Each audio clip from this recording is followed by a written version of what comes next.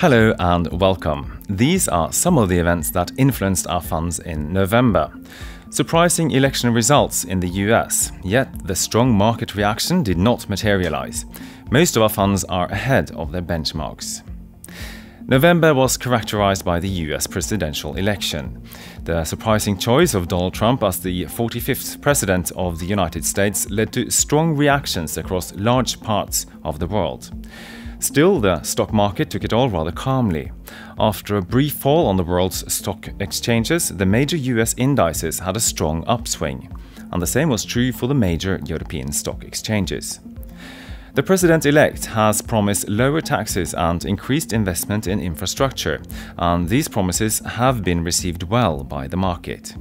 According to the Organization for Economic Cooperation and Development in Europe, the OECD, an increased activity in the US economy will also have a positive effect on the global economy.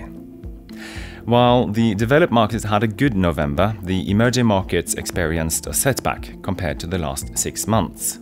SKAGEN Global was ahead of its benchmark in November, while both SKAGEN Contiki and SKAGEN Focus ended the month a little behind. It has so far been an eventful year. One of the companies that have been at the center of some of the news has been our long-term investment Samsung Electronics. When they had to pull back all their new Note 7 mobile phones, many feared for the company's reputation.